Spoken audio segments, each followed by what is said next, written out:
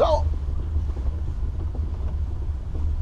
first things first, for the most part today, we'll probably be in mud and ruts mode. And the terrain response, like you've seen straight away me changing it, it means that when I take off, it's always going to be in four-wheel drive mode. It's turned on this, which is called the hill descent control. If you push buttons, you found it's here too. So you have manual control, or you have it as part of the package here. And what it actually does is, if you look at my dash here, I've got the green bar, a green arrow, and a white arrow. The green bar just represents where the speed is. The green arrow, I can adjust that with my cruise control buttons, and that's my targeted speed, okay? And the white arrow is my actual speed. The hill descent control is for any time you're trying to go down a hill, okay? So, I approach a hill, all four wheels are straight, my car is straight, because at a certain point here, I go absolutely blind. I have no idea where the trail is anymore, I don't know what's in front of me, so I need to know that I've got a good line for it. Now I'm driving it by memory. As you can hear from the car, I'm on the power, I'm holding this here, but I'm not moving forward.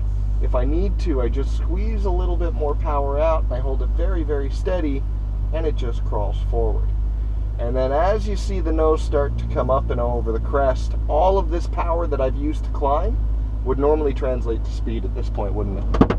So that's why I'm just a little bit on the brakes. Don't worry about that. I know our clearance is low, especially when we're four full guys in the car. So now I'm on the brakes instead of the gas. I'm creeping forward. I can see where my trail goes now. So now I have steering control. And the hill. You have steering control. Well, now I can turn the wheel. He just couldn't see where he was going. That's why you have to go straight. Yeah, that's right. In the real world, if you're driving up that, please get out and check what's on the other side. But out here, it's to show you guys that if you can't see where you're going, you shouldn't be steering the wheel for no reason. At this point, I can steer. If you have a Jeep, you probably have the same thing, right? It's a dead man switch. So no brakes, no gas. And this is the car pulling me down the hill at this speed. It will go at that speed no matter what kind of angle I'm actually on. Here I have the whoop-de-doos. We have great names for stuff out here. Please don't laugh at me. This is where we practice the 2-foot driving. So again, like you can see, I'm going up to about 1200. I'm on the brakes. And then I hold the RPMs very, very steady there. And it's all just about the brake control to keep me moving forward at the same speed the whole time. If I don't use the brakes, you see it becomes faster. You feel that suspension dip. And out here, the suspension dipping, it's not that big a deal because all these obstacles are designed for these cars. But in the real world, when your suspension goes down, that's when you touch, that's when you bang, that's when you break something, is basically it. So it's always about how much control you have, and that's why I'm pushing that idea. The brake is your control. The gas pedal just keeps you moving forward. Side tilts. There will almost always be tire marks in front of you. That's a good place to start because we got to find out what kind of traction we have, how the obstacle's feeling, things like that. And as long as the car isn't still in front of you on the obstacle, it means that guy got through as well safely in that line. And then as you can see, I'm steering it nice and smooth. Here we have a wheel up in the air. So I'm just using the brake to control that transition. If you want to have a look, open that back door actually and have a look, and you'll see that the wheel really is... It's about 8 inches off the ground. I'll get you guys out of the car for the next set of obstacles so you can see it from the outside. And there again, once you're on the side tilt, wheel straight.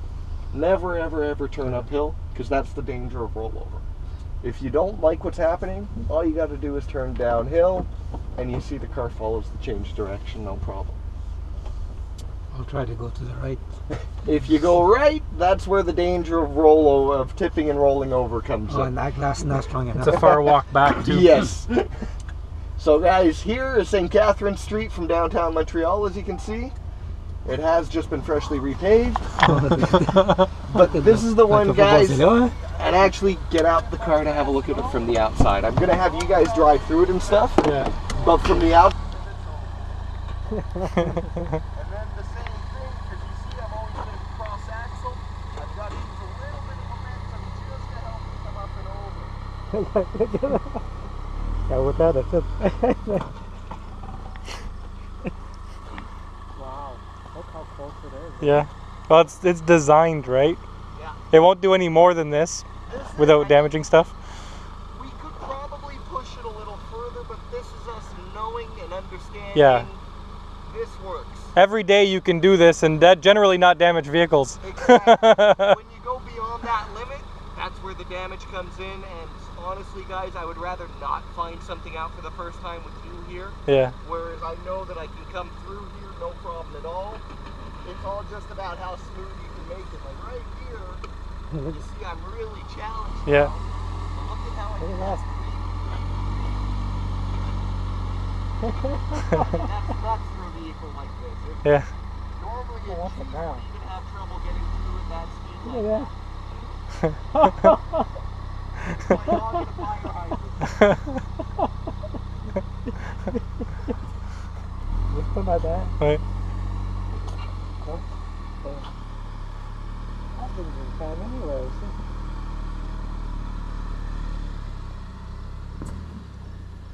Guys, just wait there, I'll be right around, okay? Il y a la log.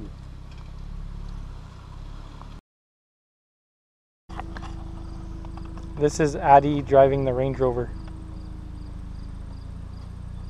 What does that mean?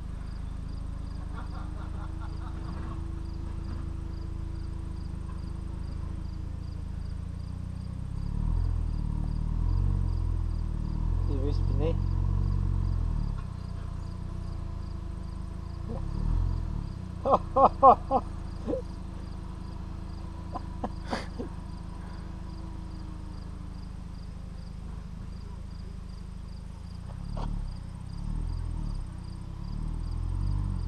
Donne pas de gaz, laissez faire, c'est ça. C'est ça qu'il dit. Donne pas de gaz, fais juste le laisser dessus, puis il va avancer. Il est en train de se programmer là. Il roule, il faut qu'il prenne le. Ça ne sait pas qu'est-ce que c'est en train de faire. Les clutches, il faut qu'il Ouais. barre, puis il faut que. Ça, bien smooth sur le gaz, là, puis laisse-les faire son affaire.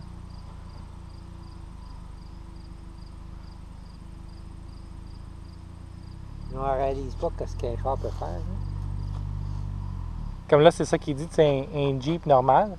Tu aurais deux roues dans les airs, puis ça avance plus. Notre vieux Suzuki, là, Ouais. si t'as pas un air d'aller ici, tu peux pas le faire. Ah, c'est ça, tu viens de plus traction. Non, mais ça continue. Le Hammer est comme ça, lui aussi. Oui. Il est comme ça? Oui. Ton Hummer passerait ici, pas de problème. Ouais.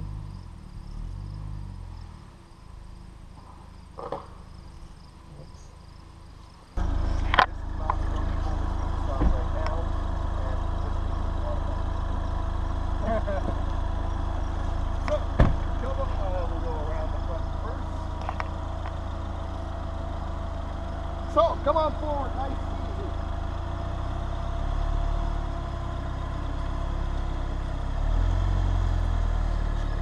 Yep, keep coming, keep coming. You're going to feel resistance in a second, so keep just pushing forward.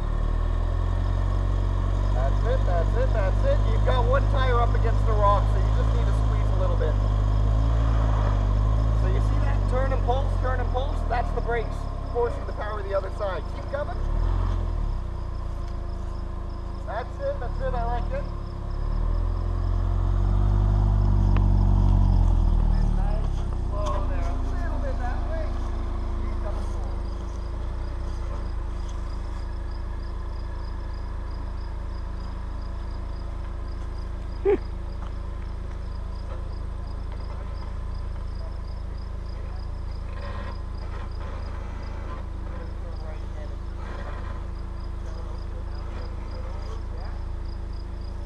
Oh, the dinosaur.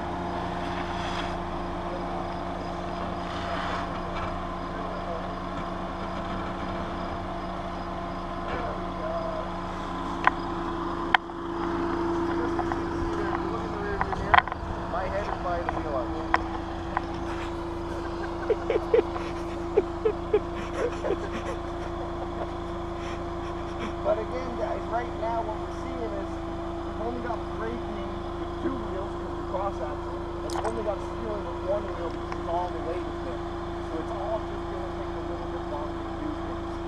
You might slide, but you're anticipating it. You're already on the brakes. Your steering is just going to take that much longer, so instead of turning back, you turn forward, right?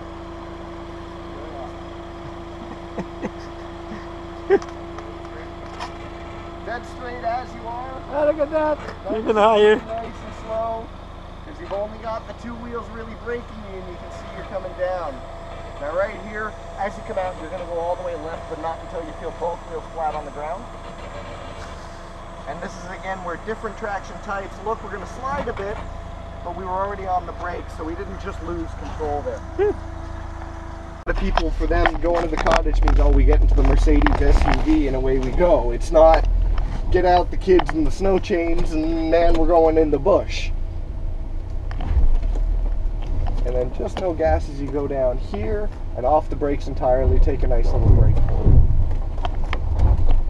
Is this holding good, eh? Oh, it's great, isn't it? And you can see it's not locked and just sliding. It will always follow that steering direction, which is what we're going for. We're going to go to the right here. We're going to go to the sand pit now. And the reason we're going to the sand pit is because of the terrain response. There's right and then left as you come around this hill. Oh no, there's muddy. Same way we have been, you hold the brakes until you can see where you're going until we're over the lip. A little left for me here. That's it, just let it creep forward a little bit more, a little bit more, a little left. You see the tire marks. When you're ready, off the brakes. And you see to the right here, to the right. That's it, beautiful. That's it, nice and steady. Not too spinny. And you know what? This is actually what I want to show you. Come all the way right here. Yeah. What we're gonna do now, and guys, this is cool. I'm more than happy. We'll do it with 1 or 2 of you. See it from the inside and from the outside, okay? Because what the terrain response does at the end of the day is it's all dependent on traction type, whether it wants the wheels to spin more or less. And we felt how it does it by taking away power, by changing the gear you start and things like that, right? Make sense? Yep. Yes, good. Creep on forward because you can see the lines we take to go up. In grass, gravel, and snow, this is the mode that is the most aggressive to stop any kind of wheel spin, okay? So just keep driving like we have been today. And you see it's going, it's going, it's going. But at this point, stop right there. And we need to... But you see, put it in reverse actually. And then this is where it'll be good to see from the outside too. Reverse all the way back down. Keep going, keep going, keep going. We didn't dig any real holes, did we? No. You see, we didn't spin tires at all. It just... our tracks, so we're not stuck. We didn't spin at all. Yeah, it's very, very clean. Now watch this 90s in sand mode the whole way. A little more, a little more, a little more. There you go. Or a lot. Just let the wheel spin. Yeah. It's a big, big difference, isn't it?